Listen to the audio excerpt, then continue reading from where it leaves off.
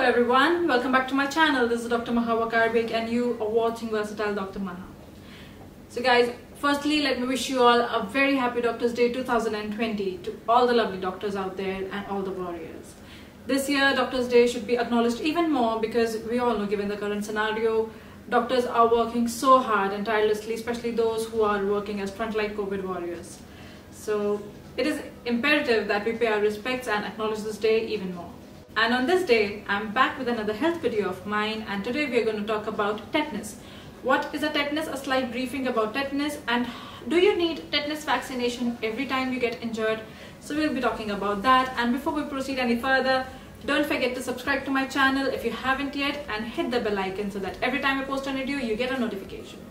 Also share this video as much as possible so that we can clear out some myths about tetanus vaccination. So let's get started. So what is tetanus? Tetanus is a disease which is manifested by skeletal muscle contractions, and also our autonomic nervous system gets affected. It is caused by a bacteria called Clostridium tetani. Now this bacteria is found in many places. It is there in the environment on different surfaces, and this bacteria, it resists boiling, it resists many disinfectants, so that is why it becomes so difficult to kill this particular spore. So when the spore, it gets inside our body through different sources, and let me also tell you that it is found in the intestinal system of some animals, and that is why if an animal bites us, we also have to get tetanus shot at that point of time. So let's talk about the incubation period of tetanus. Now what exactly is an incubation period? Incubation period means the time at which you get an injury. From that time to the point where first symptom starts to appear, that gap is called as incubation period. And that ranges from 3 to 21 days. And on an average, we take it as around 10 days.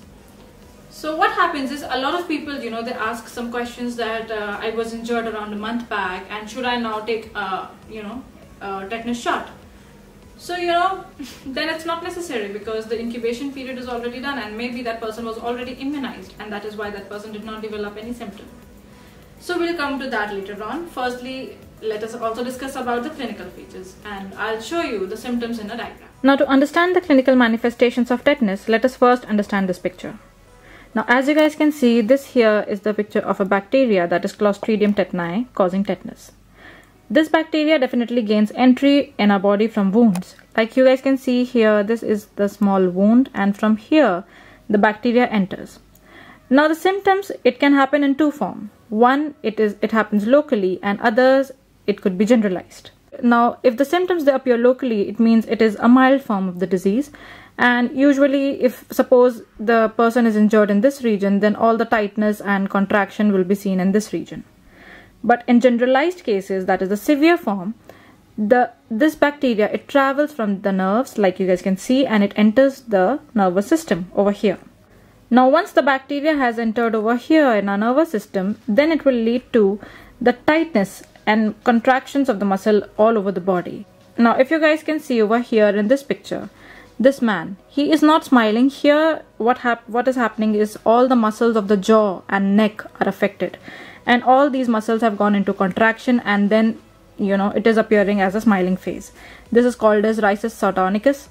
And here if you guys can see the whole body, how it has spasm. You can see the whole body has gone into spasm, and this body is in the form of a bow. It's arching like this, and this is called as opisthotonus. So these are some really severe cases of tetanus.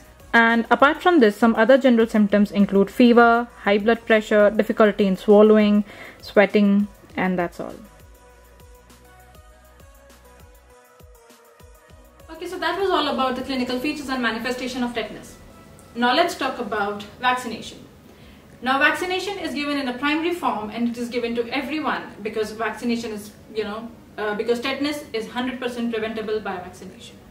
Now the primary vaccination is given during infancy. It is given at 6 weeks, 10 weeks, 14 weeks. And after that, a booster is given at 1.5 years of age, and again a second booster at 5 years of age. So during this time, the vaccination which we are giving is in the form of DTP, that is diphtheria, tetanus and pertussis. So this is given together, and tetanus toxoid is given during this point of time.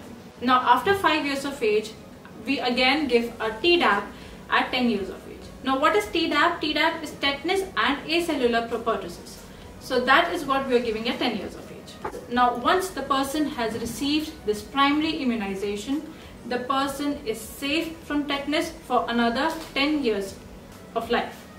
Now what happens is, if a child gets injured at around 7 years of age or 8 years of age, and if that baby has already received his or her primary immunization, then that baby does not require a tetanus shot, even if the baby gets injured. And if a person who is immunized and gets an injury at around 15 years of age or 16 years of age, again that person do not need a vaccination because that person was already vaccinated at 10 years of age. Now suppose the person has received primary vaccination and the person has also received basic vaccination at 10 years of age, and that person gets hurt at around 22 or 23 years of age. Then that person should get a tetanus toxoid again because that person has crossed more than 10 years. So you do not need a tetanus vaccination if you get hurt at less than 10 years of gap. But if a person gets hurt at around 21 years of age or 22 years of age and that person did not receive another dose of tetanus, then definitely that person needs to be immunized. So what happens is, if a person gets infected, now what happens if a person gets injured, or if a dog bites, or if a cat bites? Regarding tetanus vaccination, the person does not need tetanus if the person has all the primary vaccinations. Now let us also talk about two different types of wounds. Sometimes a person gets a clean wound, right? Like we are chopping some vegetables and you get a cut with a knife or you get a cut with a blade. So that is a clean wound. Now suppose a person has met with an accident, a road traffic accident, and the person's whole arm is abraded and the wound is a very dirty wound. So in that case also, if the person has received a primary immunization and the person has been vaccinated within 10 years, within the last 10 years, right, then the person does not need a tetanus toxoid, does not need a vaccination. But the person who is having a dirty wound, that person will have to require a tetanus immunoglobulin. That is a passive vaccination. So that is required. Now sometimes you have some people who come to you and say that I am not sure if I have got a tetanus vaccination and I don't know about my immunization status. So if a person does not know of his or her immunization status, then at that point of time what you need to do, you will definitely give the tetanus toxoid to that person and they will receive 2 shots of tetanus at 4 weeks apart.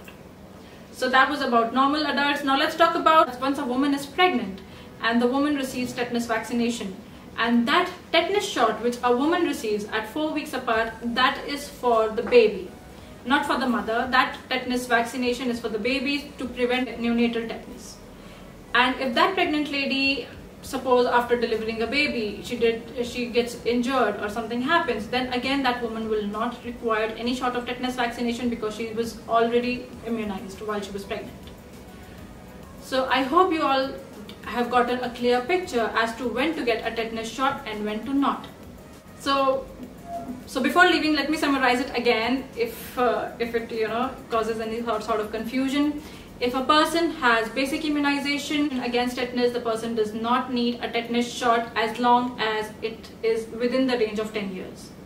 If a person has, if a person did receive a tetanus shot 10 years back and it's been more than 10 years and then the person is injured, then the person will have to take a tetanus shot. That is there. So I hope you guys found this video useful. That was it from my side on tetanus, and guys, do share this video to break some myths because a lot of people do not know about this, and there are some doctors also who are not very sure of tetanus vaccination, and every time a person comes with an injury, they tend to give a tetanus vaccination. So guys, share this video as much as possible so that people know and people get more aware. So that was it from my side, guys. I hope you found this video useful, and if you guys like this video, then do let me know in the comment section, and if there are any questions, then you guys can ask those questions as well. So that was it, guys, and I'll see you in another fun video of mine. Till then, take care, you guys. Bye.